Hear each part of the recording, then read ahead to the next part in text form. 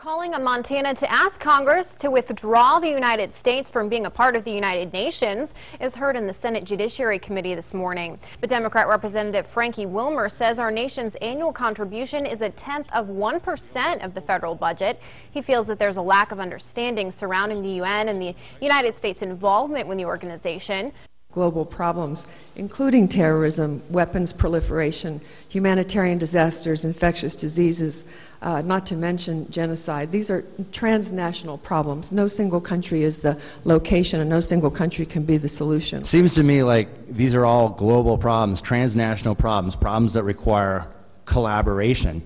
And I don't see what we gain by hunkering down on the prairie and pretending these problems don't exist. Currently, 190 nations are a part of the UN. To the sponsors' knowledge, no one has ever withdrawn their membership.